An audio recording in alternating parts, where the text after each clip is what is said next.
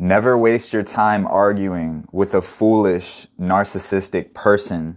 You are just wasting your breath, and you're creating a very unnecessary situation that doesn't need to happen. And not only that, but God says that you're basically a fool yourself if you engage with a fool, period. When you try hard to get them to see the errors of their ways, when you desperately try to get them to see things from your point of view, that what they're doing is wrong, and you're trying to express how it's making you feel, it's a waste of time. The narcissist is never going to change. And the foolish person, more often than not, cannot change. And if they can, you're going to have to just let them figure things out for themselves. Your many words is not going to force any sort of change in them. And when you tell people the unadulterated truth, a lot of the times they're just going to hate you even more than they already do. Paul said to the church of Galatia, when he put them on blast and he was expressing to them the error of their ways, he said, "Have I therefore become your enemy because I tell you the truth?" And this was to Christians in the church that he was addressing. And we're talking about unbelievers, fools, narcissists. So how much more do you think you should leave these types alone? Stop stressing yourself out trying to get these people to change. You will only find peace when you just let them go completely. And you'll realize that you never had to deal with them at all in the first place. This is a huge relief. Most of the time, these foolish people out here, they're not wholeheartedly deceived. There is evil circulating on the inside, and they like living in a lie. They're relishing in it.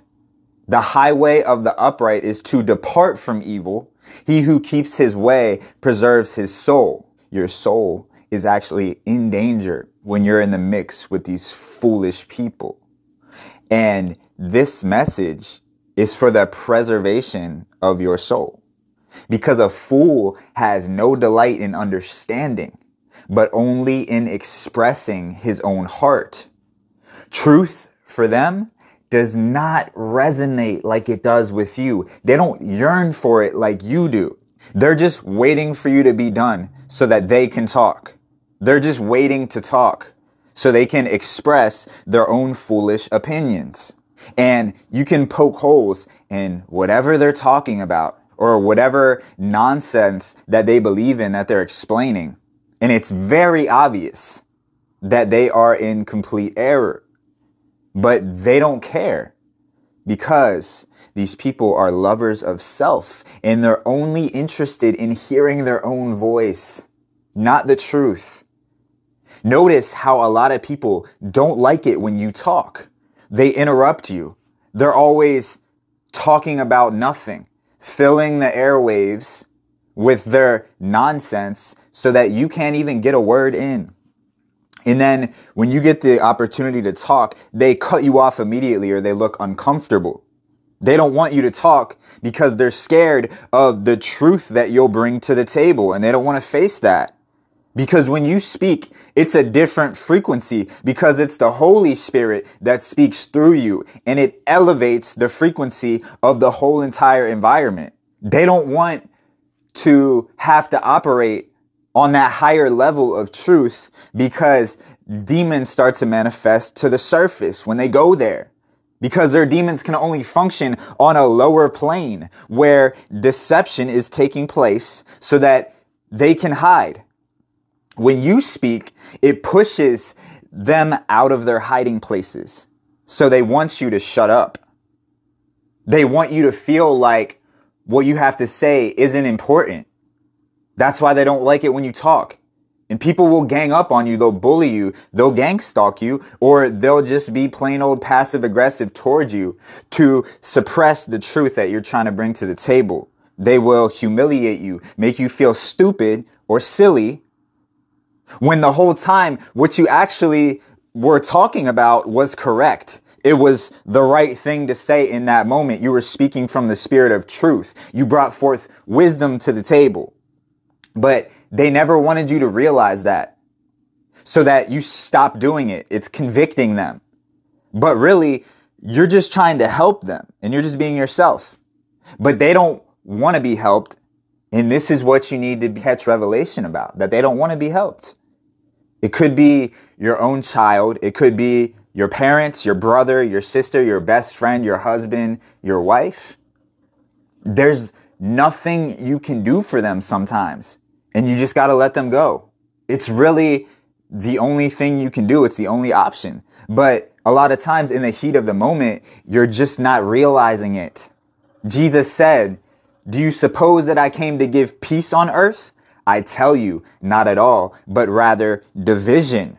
Father will be divided against son, and son against father, mother against daughter, and daughter against mother." You see, this is just the facts about what you need to learn how to deal with for the times that are to come.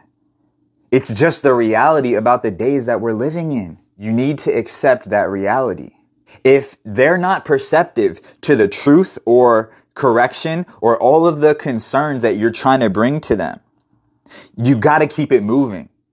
Because if you're representing the truth of the gospel, you're living in love and you're projecting that to them with your actions and your lifestyle. Jesus says, "My sheep hear my voice, and I know them, and they follow me." You will know very distinctly what people are worth working with and others that are a complete waste of time. If you're always casting your pearls before swine, if you feel like you're getting worked up over the way people are acting out here, your love is in danger of turning cold if you keep engaging with fools. I get it. People are disturbing. It's even more of a reason to distance yourself from certain ones. There is an element of preserving your own love that needs to be happening here. And when you give yourself away flippantly to every fool that needs your help, usually they have ulterior motives going on, you are at risk of becoming cold-hearted like them. Because the righteous studies how to answer, but the mouth of the wicked pours forth evil. And a man has joy by the answer of his mouth. If you keep saying the wrong thing, whether that's repeatedly extending a helping hand to someone who can't be helped, whether it's engaging too long in discussion with someone that doesn't want the truth, or whether it's revealing too much information about yourself to someone who wants to manipulate you, you will not have joy until you learn how to respond the right way. And sometimes the best response is absolutely no response at all. He who has knowledge spares his words, and a man of understanding is of a calm spirit. You can't be out here getting worked up. Even a fool is counted wise when he holds his peace. When he shuts his lips, he is considered perceptive. You see how this works? You keep engaging with them. You keep trying to get them to understand certain things that you have an understanding about. Maybe you're one of those outspoken ones that don't back down from a challenge, and you want to challenge these wicked people for the way that they are. Maybe you're trying to hold someone accountable for their actions. Don't get me wrong, there is a time and a place for that. But an ungodly man digs up evil, and it's on his lips like a burning fire. And you're just adding more fuel to the fire of their wickedness when you continue to engage with them. You have to understand that there is absolutely nothing good that will come out of a lot of these situations with people. They are 100% stuck in their ways. You're just being a catalyst for more evil, more aggression. You're just giving them a reason to keep spewing their mouth and everything hidden in their wicked heart to come to the surface. Because out of the abundance of the heart, the mouth will speak. And you're just asking for all that to be manifest when you keep giving them more words to work with. Do not correct a fool or they will hate you. They're just going to hate you. And that's why the best response is almost always going to be no response. Don't even put yourself in a position to where you're going to have to respond to a fool in the first place. At this point in your journey, you should be positioning yourself for these types of interactions with foolish people to not even be happening at all. You should be focusing on safeguarding your heart and your soul and protecting your peace at all costs. If you don't have peace, then you really have nothing. And I get it. Every once in a while, no matter what you do, you find yourself in a situation where you got to deal with some idiot. I get it. Sometimes attacks happen and troubles find you no matter what. But in no way, shape, or form should you be consistently dealing with these types of toxic, foolish, demonic, narcissistic people on a daily basis. You should not be. If this type of thing has become routine in your life, then there is something seriously wrong with the way that you're moving out here. Or you absolutely have to escape some sort of living situation that you're stuck in as fast as you possibly can. There's no reason why you should be allowing anything to be disturbing your peace on a daily basis. You simply don't deserve that. And it was never God's will in the first place for you to live like this. It is honorable for a man to stop striving, since any fool can start a quarrel. Are you starting to see the bigger picture here? Not only do you not have to subject yourself to any of this nonsense, but God in His Word is actively telling you to disengage, move on, find another way. Because what you're doing now may not be working at all, because you're doing it the wrong way. And it may never work. It only gets worse. Sometimes you got to make a big move to completely turn your life around and never look back. You will thank yourself later and realize that you should have done this a long, long time ago. You still have a lot of life left, a lot of purpose left to live. It's best that you finally get started. Because a fool's mouth is his destruction, and his lips are the snare of his soul. Pull yourself out of the line of fire of all these foolish people. Let these fools destroy their own souls, because they're going to do it one way or another. It's best that it's not at your expense. You don't want to be collateral damage for these people out here. It does not have to involve you. You are not selfish. This is wisdom.